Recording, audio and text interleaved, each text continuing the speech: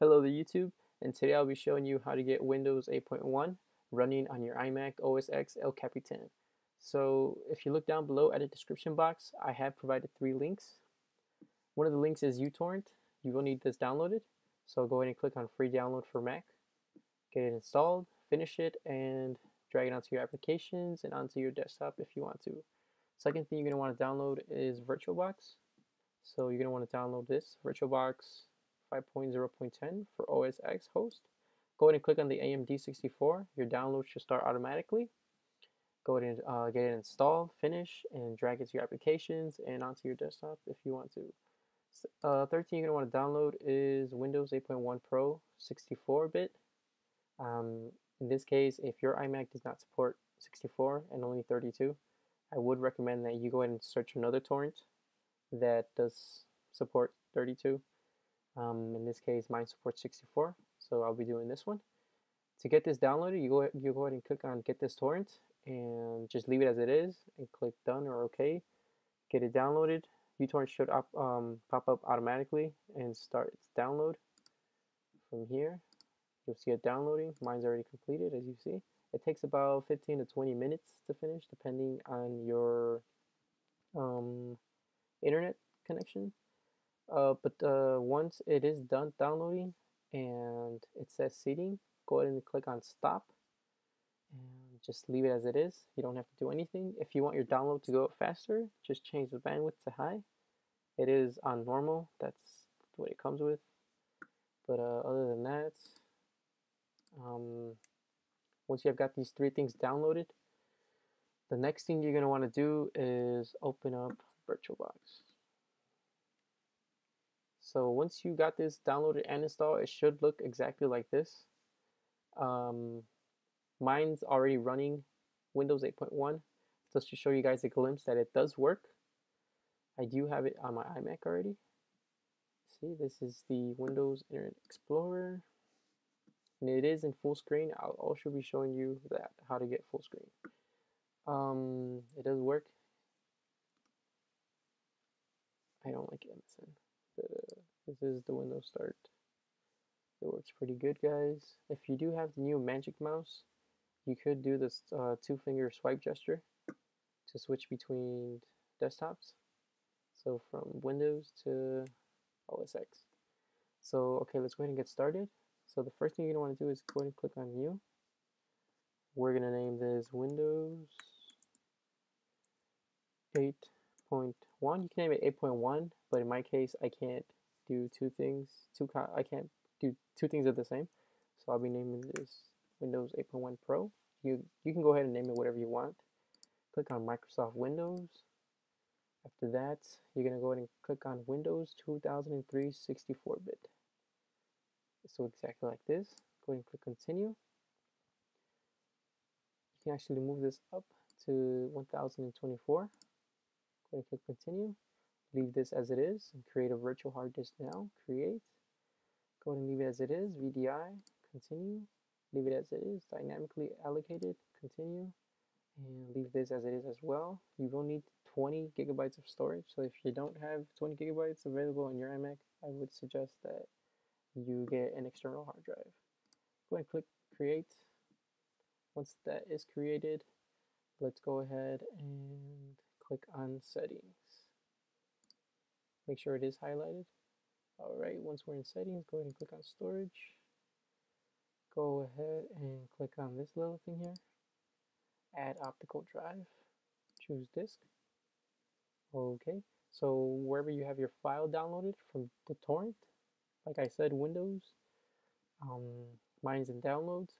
So go ahead and click on Windows 8.1 and click Open.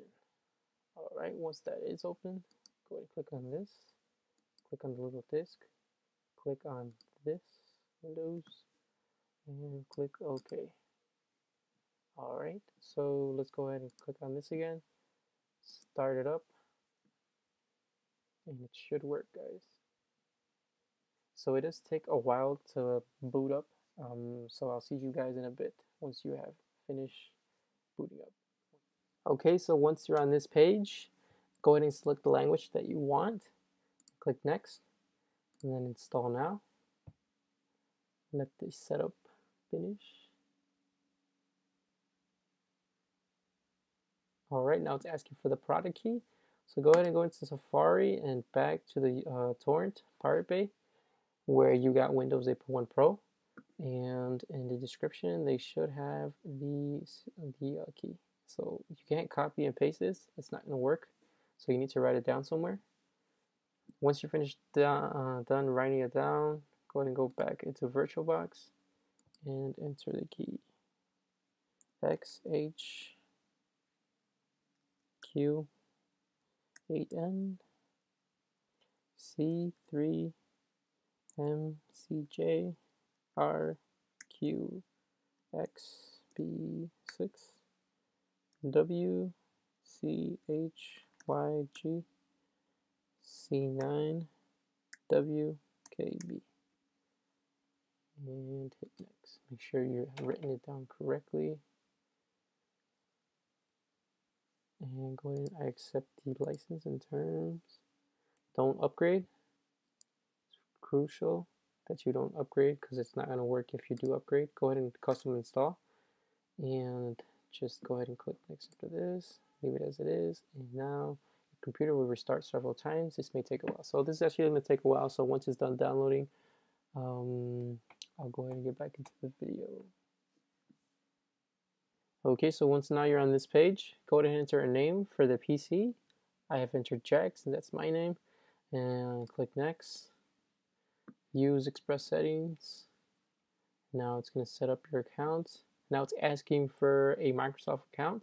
If you don't have one, go ahead and create one on their website. And for the sake of my private information, I'm going to edit this part out.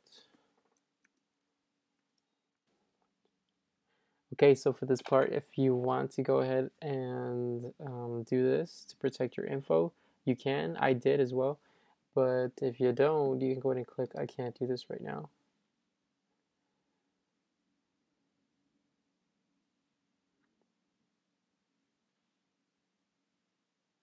Okay, so just click next. All right, setting up your account now. And now it's finalizing your settings. This is going to take a while, so I'll be back as soon as it's done. Okay, so once it's done finalizing and setting up and installing all the apps, and it should have taken a while, this is what you're going to get. So go ahead and click on it and enter your password.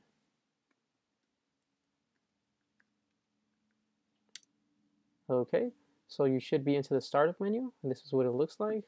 It works perfectly good, runs smoothly, and yeah, it looks pretty good, guys. So in order to get to full screen, click on this and go ahead and click on switch, and you can go ahead and click on this. So it's letting you know that anytime you want to like get out of full screen, just hit Command and F. If you want to return to your home screen, just hit Command and Home.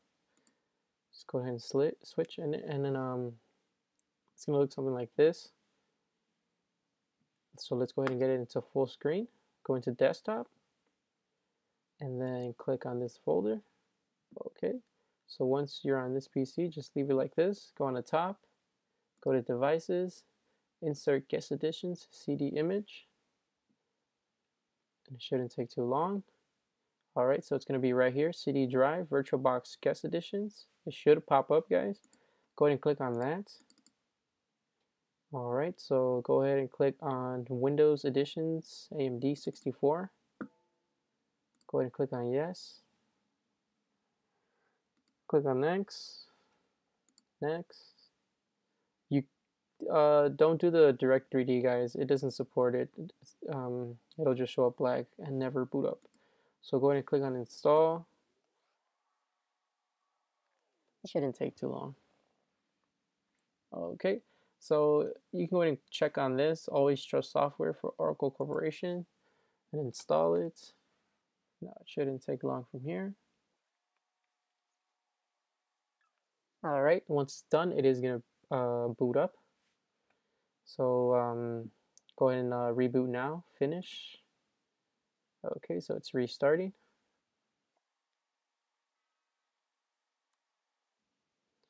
All right, VirtualBox is going to open up.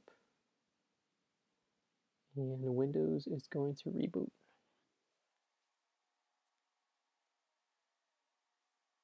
Shouldn't take too long. Yeah, this is better than running on boot camp where you're gonna have to reboot every time you're trying to switch softwares. Okay, so it should look like this, guys. In order to get it to look full screen, I'm gonna go ahead and hit Command F, and I'm gonna exit the program. So, and I am going to power off the machine. Press OK. Now reopen VirtualBox, and let's go ahead and start it up again.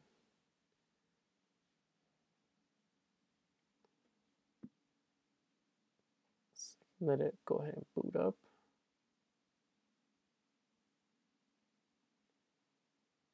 This just lets you know that the mouse actually does work on this version, so we're going to exit that out.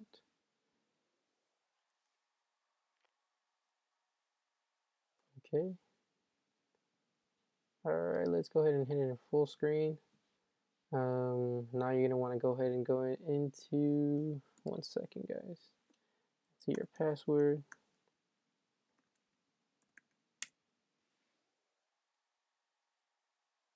Alright, go ahead and go back into desktop.